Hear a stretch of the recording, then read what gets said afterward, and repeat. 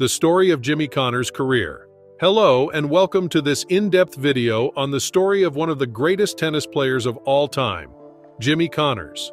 Connors was a dominant force in the game during the 1970s and 1980s, and his career is one that is remembered by fans and analysts alike. His fierce competitive spirit, his aggressive and uncompromising style of play, and his never-say-die attitude have inspired generations of tennis players around the world.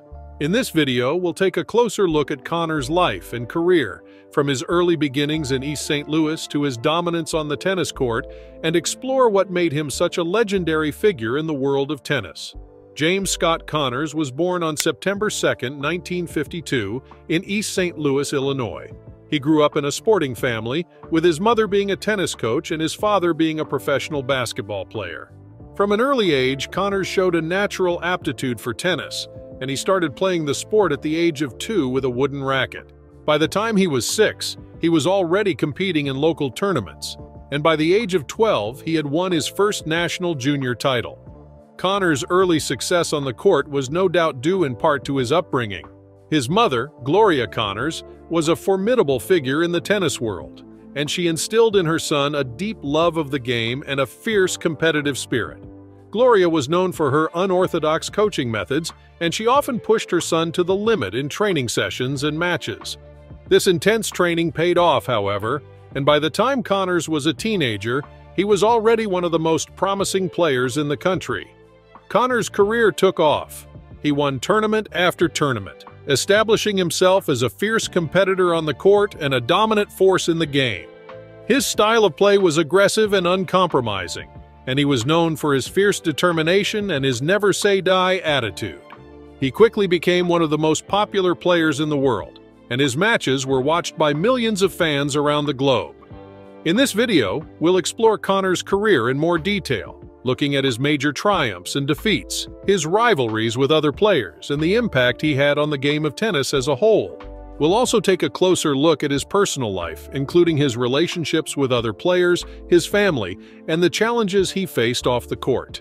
So, sit back, relax, and join us as we take a journey through the life and career of one of the greatest tennis players of all time, Jimmy Connors. Personal life. Connors was known for his fiery personality on the court, but off the court, he was a private person. In 1979, Connors married Playboy model Patty McGuire. They have 2 children, a son Brett and a daughter Aubrey. Connors was also known for his close friendship with fellow tennis player Chris Evert. The two started dating in 1974 and were one of the most high-profile couples in the world of sports. They even played mixed doubles together, winning the 1974 Wimbledon championship. In 2013, Connors released his autobiography, The Outsider, a memoir, which gave readers a closer look into his personal life and career. In the book, he revealed details about his relationships with Evert, as well as his struggles with gambling and his strained relationship with his mother. Tennis career, 1974. The year 1974 was a career-defining season for Jimmy Connors, as he dominated the tennis circuit like no other player had done before. Connors won an astounding 15 tournaments in 1974, including the US Open, which was his first Grand Slam title. What made Connors' performances in 1974 so remarkable was his consistency and his unrelenting will to win. He had a fierce fighting spirit and would never give up, no matter how far behind he was in a match. Connors was known for his aggressive playing style, and he would often come to the net to finish points with his powerful volleys.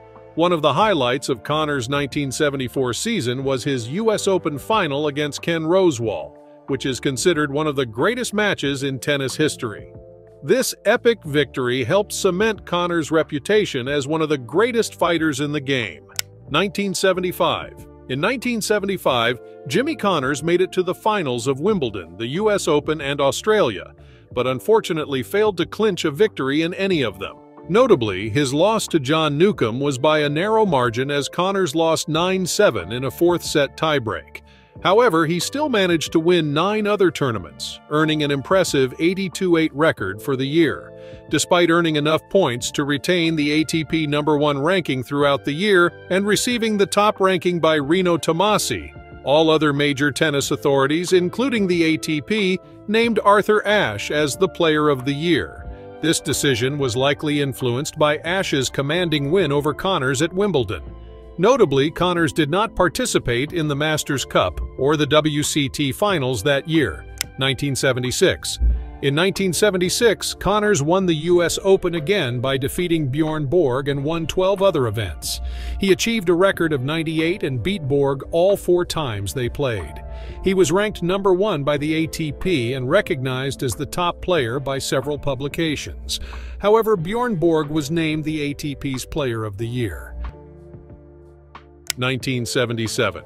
In 1977, despite losing to Bjorn Borg in a grueling 5-set Wimbledon final and to Guillermo Vilas in the US Open final, Jimmy Connors claimed victories at both the Masters, where he defeated Borg, and the WCT finals.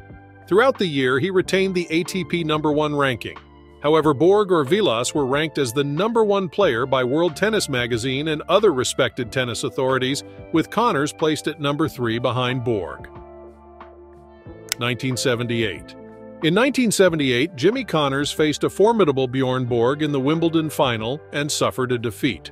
However, he later secured a convincing victory over an injured Borg at the US Open, which was played on hard court for the first time. Additionally, Connors claimed the US Pro Indoor title. Despite ending the year as ATP's top-ranked player, both the ATP and most tennis authorities named Borg as the Player of the Year, considering his French Open win and other notable performances 1979 to 1981. Between 1979 and 1981, Jimmy Connors consistently advanced to the semi-finals of the top 3 Grand Slam events and the Masters each year.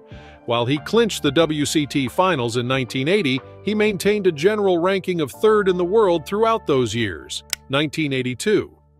In 1982, Jimmy Connors experienced a remarkable comeback, securing victories over John McEnroe in a closely contested 5-set Wimbledon final and Ivan Lendl in the US Open final, which also helped him reclaim the ATP #1 ranking. He went on to win 5 other tournaments and reached the semifinal of the Masters Cup. Although he traded the #1 ranking with McEnroe throughout the year, Connors finished as the runner-up in points earned, but was named Player of the Year by the ATP and ITF World Champion due to his wins at Wimbledon and the US Open. 1983. In 1983, Connors was locked in a fierce battle for the world #1 ranking with John McEnroe and Ivan Lendl. Throughout the year, these 3 players traded the top spot several times, with each taking turns at holding the #1 position. Despite this intense competition, Connors was still able to achieve an impressive feat by winning his 5th US Open championship, defeating Lendl in a thrilling final match.